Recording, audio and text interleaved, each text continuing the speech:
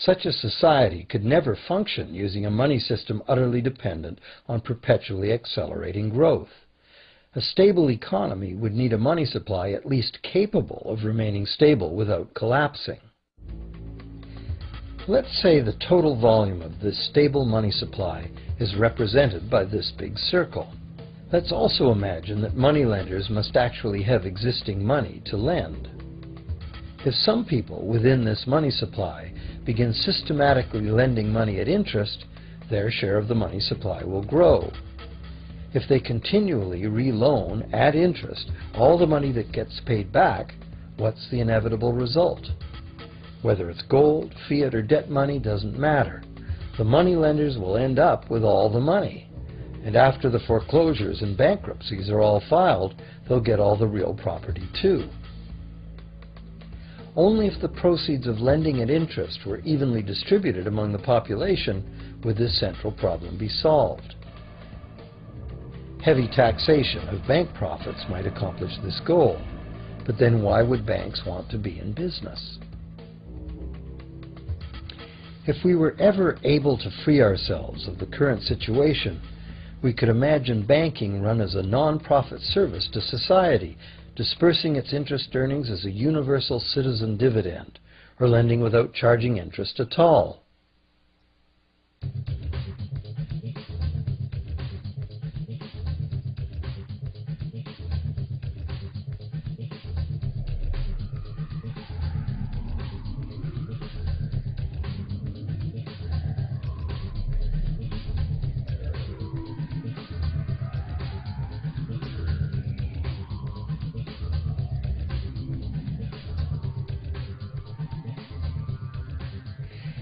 If it is the fundamental nature of the system that causes the problems, tinkering with the system cannot ever solve those problems. The system itself must be replaced. Many monetary critics call for a return to gold-based money, claiming that gold has a long history of reliability. They ignore the many scams that can be played with gold, shaving coins, debasing the metal, cornering the market, all of which were abundantly practiced in ancient Rome and contributed to its fall. Some advocate silver as being more abundant than gold and therefore more difficult to corner. Many question the need to bring back precious metals at all. No one wants to go back to carrying heavy sacks of coins to go shopping. It's a certainty that paper, digital, plastic, or more likely biometric ID money would be the real medium of trade, with the same potential for creating unlimited debt money we have now. Beyond that, if gold again became the sole legal basis of money, those who have no gold would suddenly have no money. Other monetary reform advocates have concluded that greed and dishonesty are the main problems, and that there may be better ways to create an honest and equitable money system than returning to silver or gold.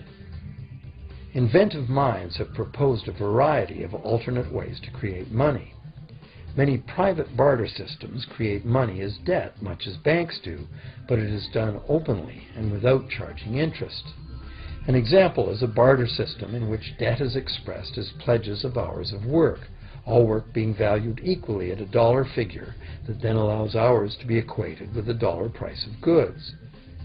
This kind of money system can be set up by anyone who can devise a way to do the accounting and find willing and trustworthy participants.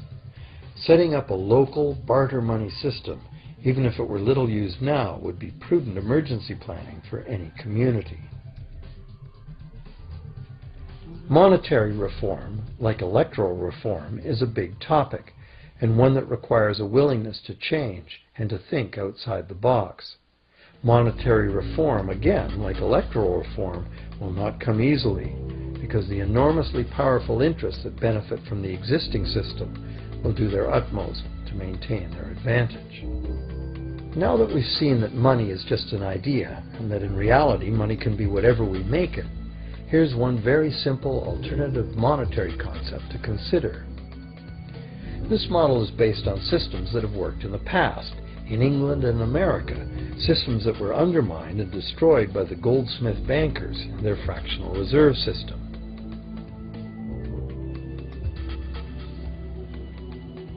To create an economy based on permanent interest-free money, money could simply be created and spent into the economy by the government, preferably on long-lasting infrastructure that facilitates the economy, such as roads, railroads, bridges, harbors, and public markets. This money would not be created as debt, it would be created as value, that value being in the form of whatever it was spent on. If this new money facilitated a proportional increase in trade requiring its use, it would cause no inflation whatsoever. If government spending did cause inflation, there would be two courses of action available. Inflation is equivalent in effect to a flat tax on money.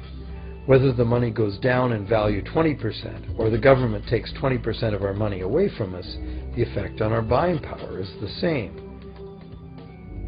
Viewed this way, inflation in place of taxation might be politically acceptable if well spent and kept within limits. Or government could choose to counter inflation by collecting tax monies that it then takes out of use, thus reducing the money supply and restoring its value.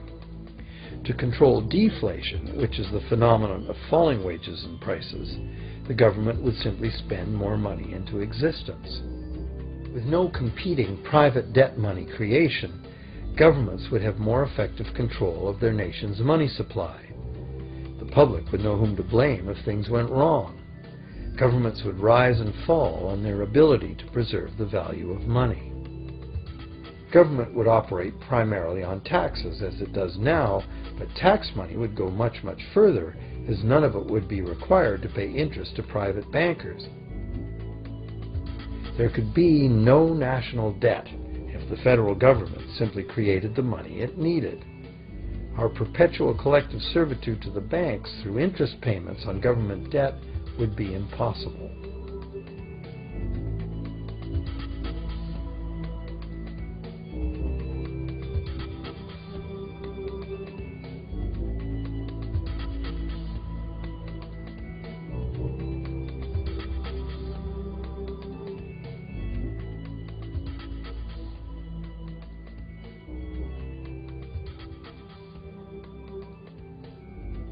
What we have been taught to believe is democracy and freedom has become in reality an ingenious and invisible form of economic dictatorship.